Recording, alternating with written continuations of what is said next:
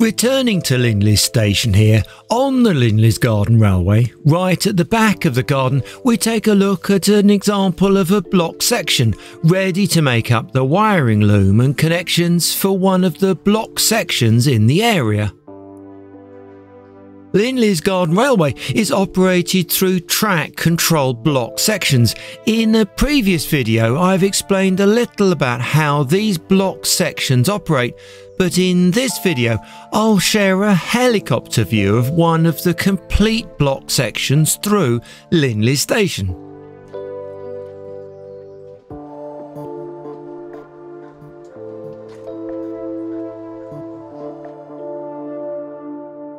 The section to concentrate on this time begins around the back of the studio building, along to where there will be a crossover junction, through the platforms, and then on around, over the tunnel and beyond around the back of the shed.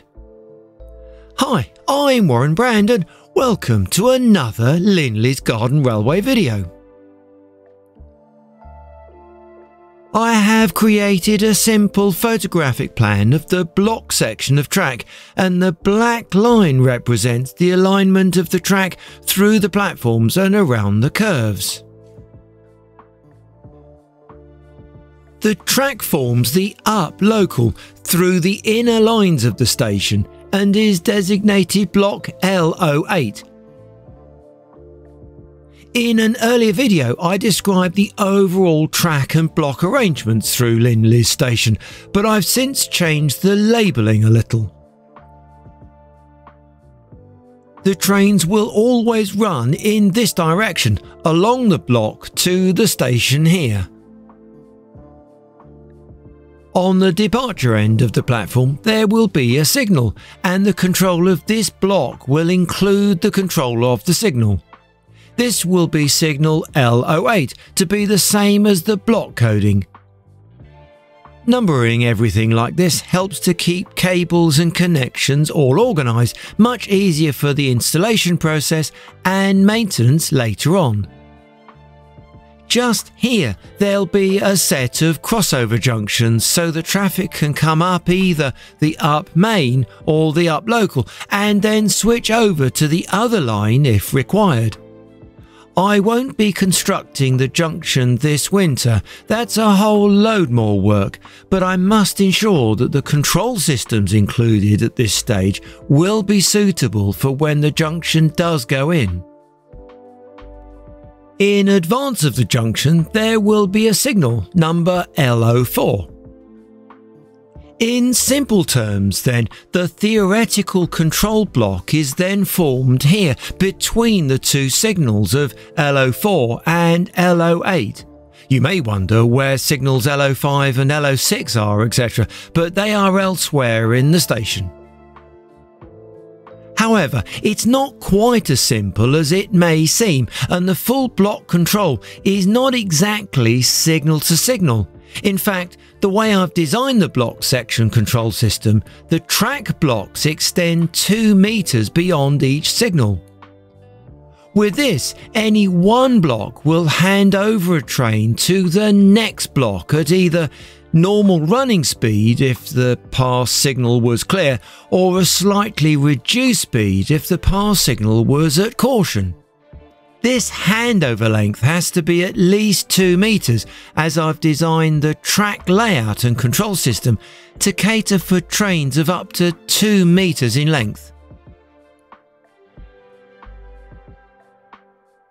Track power isolators are placed here to divide the track into track block sections. This will become more clear in a few minutes. Bear with me. Right, the next thing to look at is the train position sensors. These detect the position of the front of a train as it travels along the track. The control system responds to these detections at each point and makes changes as necessary. Maybe the train is decelerated or stopped right in front of a signal, or maybe the detection clears the block section behind it. Or with a train entering a block section, the signal which has just been passed is then turned to danger. there are 5 positions in any one block section where the train is detected. The first detector is the train in section, and this is placed right after a signal.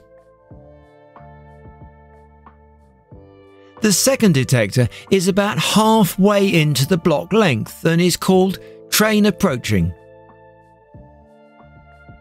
The third is a short distance back from a signal, which I call train final approach. The fourth is train at signal. The concluding one of the 5 is just over 2 meters beyond the track power break point for a block section and is called train out of section. This location is actually beyond the block section, and a train detection here confirms that the train has passed clear of the block section. Let's go back to the beginning of the station area and follow a train as it progresses through the block and see what happens along the way. The train at this point is under the management of the block section controller LO4, which knows the section ahead, LO8, is clear to enter, but not beyond that. LO4 signal is therefore at caution. The blue train is approaching signal LO4 at caution, and the speed of the train is managed at a reduced speed as it passes the signal at caution. As the lovely blue train passes signal LO4, it goes over the train detector, train in section, of LO8. This is responded to by the controller and sends a logic control instruction back to LO4 to reference this. Controller LO4 responds by putting the signal to danger. That would mimic the real-life action of a signalman placing the signal to danger to protect the train just past. Then next, the pretty blue train continues and is detected around halfway along the theoretical block length by the detector train approaching. As the signal ahead is held at danger, the train will be decelerated slightly by the block section controller. Slower now, the beautiful train moves forward towards the stop signal and is monitored by the train final approach detector.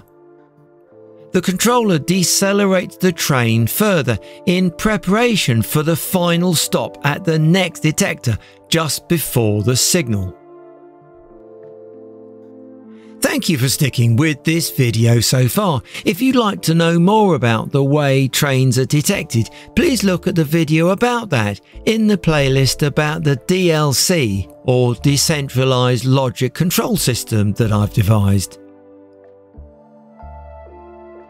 As the train triggers the train at signal detector, the control system stops the train at that spot just before the signal. The delightfully blue train will then stand here all the time the signal is kept at danger. The signal to the rear will also be kept at danger, as the controller LO8 will inform controller LO4 that the section LO8 is occupied. But the bubbly blue train doesn't have to stay here forever, and when the signal is cleared, things begin to happen. How exciting! Apparently all by itself, but actually under the control of controller LO8, the happy blue train is started, accelerated past the signal and on towards the end of the track block section. As it goes forward, the train triggers the train in section detector of the block section ahead, not shown in this diagram, and in turn this sends the instruction back to LO8 to turn the signal just past to danger. As the glorious blue train continues, it is accelerated further and is set to achieve normal line speed by the time it reaches the track section isolating power gaps. The track section ahead is ready to receive the train, and so it continues on, powered by that track section ahead. As the very jubilant blue train clears the track section of L08 completely, it triggers the train out of section detection, thus informing the controller that it is out of the section. The block section ahead of L08 signal is now occupied, and so the signal remains at danger, thus protecting the train ahead. However, as the block L08 is now unoccupied, controller L08 also sends a logic instruction back to L04 to the rear to say that section L08 is now unoccupied, but its signal is still at danger.